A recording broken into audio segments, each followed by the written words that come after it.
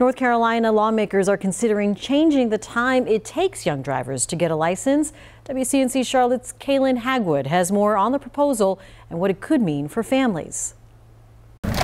North Carolina teens eager to get their license sooner could get their wish. State lawmakers are hoping to reduce the learner's permit time from 12 to 9 months. Senator Vicky Sawyer joins those sponsoring a bill to shorten the practice period. Other states around us have a 6-month or 9-month waiting period, so I just feel like it just really is an arbitrary number at this point. State lawmakers already temporarily shortened the period to 6 months for teens during the pandemic. So we had a bunch of folks who were excited to get their driver's license, and they couldn't because there was a 12-month waiting period and a backlog to get a driver's ed. According to program leaders, the 12-month period allows teens to practice driving in different scenarios, with restrictions like having a parent in the car, something they say leads to fewer deadly crashes. You can't compress that time. Natalie O'Brien researches teen driving safety. Teens crash mainly from inexperience. The more practice that teens get, the longer the learner permit, the safer they are. But Sawyer says their numbers are just not there. If North Carolina